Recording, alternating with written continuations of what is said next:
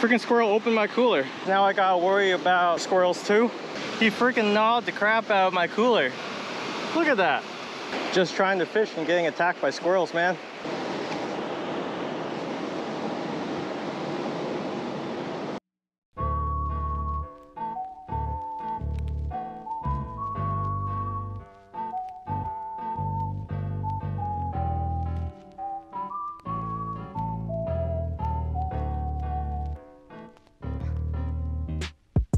What's up, anglers and anglets? It's your boy Sven and welcome back to my channel. So for today we're back down in Oceanside fishing a different jetty. As far as I can tell, jetty fishing down in Oceanside is pretty rough. These waves are getting pretty aggressive. You can probably hear them splashing right behind me. The goal for today is just to see what we can catch, and if we're lucky we can put together a catch and cook. I got a really special recipe I wanted to try. Amber helps me troubleshoot it. All we need is fish and I can go ahead and start cooking. It's a beautiful day. It's actually pretty foggy. It's kind of cool. Like I said, the waves are a little rough. I layered up so I should be able to keep warm. Let's gear up and see what we can catch today.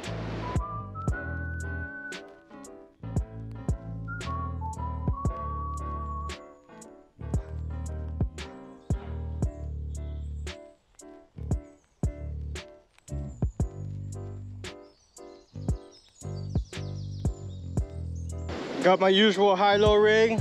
The top one's got some green peas. The bottom one's got good old reliable shrimp. But before we get started, as usual, we gotta talk about safety. Down in Oceanside, all the waves seem to be really aggressive. It kind of makes jetty fishing relatively dangerous. Just kind of watch out where you step. A lot of these rocks around me have been splashed, so there's a good chance they're slippery or they're in the splash zone. You want to stay away from those as much as you can. Take your time moving around. If you happen to need to go down to the water for anything, pick a relatively safer spot. The waves might be a little too rough over here.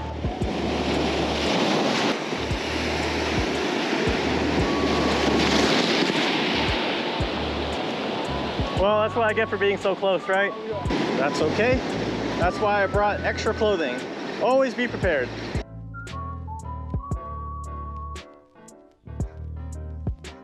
Let's try right here. Still might be a little too rough here, but we'll see. Some good nibbles, come on.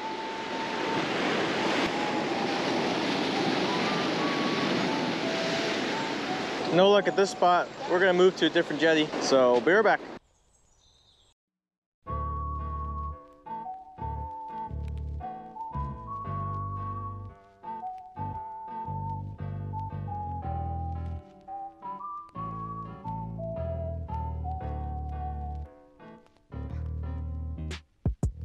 This looks like a nice spot. Let's give this a shot.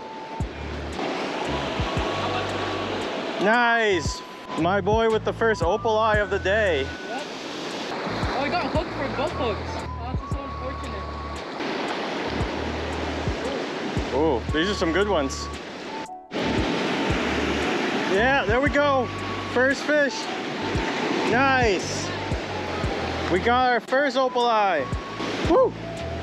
Nice, look at this guy. He's a relatively decent size. Looks to be about 7 inches, give or take. Love how beautiful their eyes are. That's why they're called Opaleyes. All right, let's get this one back. Thanks for playing, Mr. Opaleye. Caught that guy on a single green pea.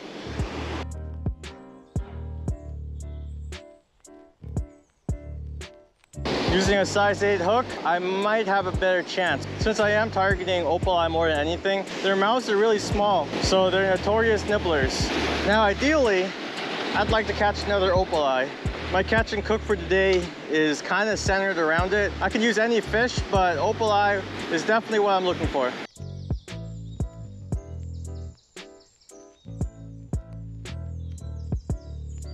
Whoa! Well, that was technically the second one.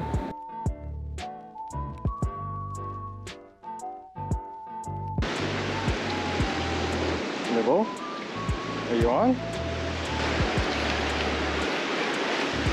Nice! Caught another Opaleye. This guy's pretty small, maybe like 5 inches. Back you go, dinky boy. Thanks for playing. And we're back at this spot. The waves are calmer over here now. Gonna give this another shot. I think the bite's starting to pick up. I just got tagged again. Doesn't feel like a big one though. Yep, nibble, nibble, nibble, nibble. Oh, there we go. Nice, it's a small opaleye. Probably like 5 inches, but hey, at least they're still here. Where there's one, there's probably more. Last rig snapped. Still using the size 8 hook. Pure Life over here just caught another nice opaleye. It's 8-incher. That's a pretty good size. Yeah. It's a small one, but you're on fire, man. How many opaleyes have you caught so far? 5? Pretty good. I think I'm at like 4. 4, yeah. Nibble. It's a good nibble. Give me a decent size opaleye, come on. Oh no! Man, I think that was a decent one too. Why is this catch and cook so hard? I mean, the one that I caught first was a good size, but it was also my first fish. It's all fair game, but it's just like the first one was a really good size. I do see a couple small opaleyes down there. I'm getting some good nibbles. I just don't know if it's on. Are you on? Yeah, another opaleye. Quick release.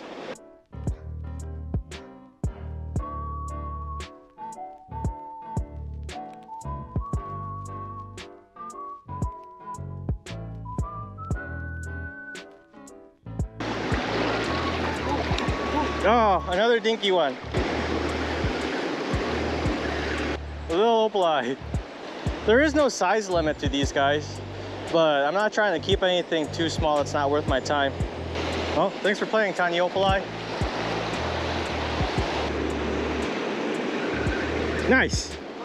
Yeah, another dinky opaleye. I'm never gonna get the good size one today, am I? Freaking squirrel opened my cooler. Now I gotta worry about squirrels too. He freaking gnawed the crap out of my cooler. Look at that. Come on, man. Just trying to fish and getting attacked by squirrels, man. So far, the method kind of reminds me of trout fishing. You kind of find a nice calm spot and then hope fish are chilling there. In this case, it's literally just any place that has some rocks protecting the water behind it. On the bright side, I will say that opaleyes are fairly easy to catch. All you need is green peas. Want to know a cool thing about fishing with frozen peas? It's a vegetable. Just put like 50 in your pocket and you can just keep fishing for opaleyes.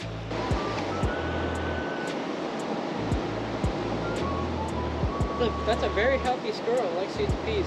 It's adorable if it wasn't a bandit. Nice! Another opaleye. Still kind of small though. I'll let this one go. If I catch one more dinky opaleye, I'm gonna call it. Come on. Nibble, nibble. Another dinky opaleye, man. Oh. All right, let's get you on back. Be free, little one. Pure Life has graciously donated an opaleye for my catch and cook. Decent size opaleye, actually. Not too big, not too small. I think perfect eating size. Perfect eating size, definitely. Thank you for the opaleye, considering you caught all the good ones. Well, first things first, we gotta clean up the fish. What we're gonna do is we're gonna gut him, de-fin him, de-head him. Well, that's about it. We're gonna scale him too. Let's go ahead and scale the fish first. So for scaling the fish, you can use a knife. That works as well, but if you have an actual tool for the job, it works even better. You take the scaler and you just kind of run it up. I already took off like half the scales on this side. This thing is so awesome. Just get off all the scales. And then do the same thing to the other side. Fish is all scaled. Natural coloration, the fish catches the story when you scale it. Brush it back the other way and you can restore it. Next, what we're gonna do is we're just gonna de-fin them. Simple, just take a pair of scissors and just start chopping away at the fins. Now we gotta gut the fish. Take a knife, go right up the butthole. Then remove all the guts. Cut off the head, feed it to the beach chicken.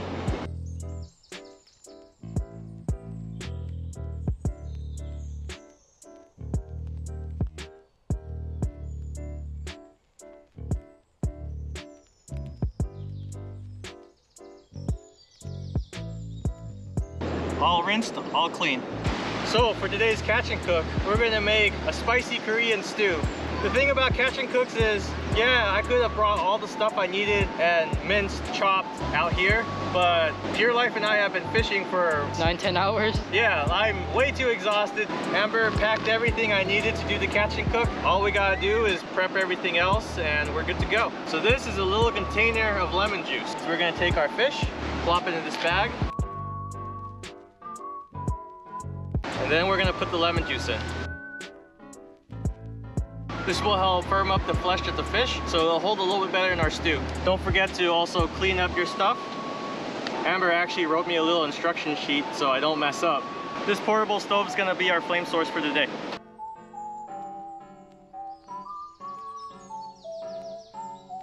And this is gonna be our pot for the stew. So here's some already partitioned out water. Just gonna pour it in. Next we're gonna add some dried mushrooms and some dried seaweed to simmer.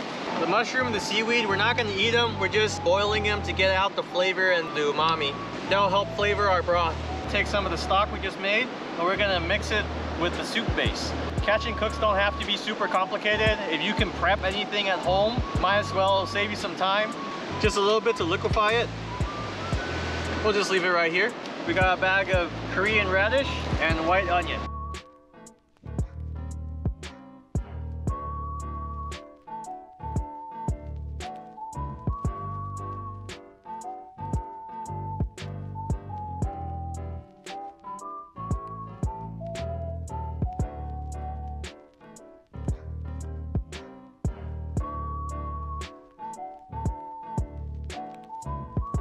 You're gonna wanna simmer it for about 10 minutes, so put the lid back on, and now we just wait again.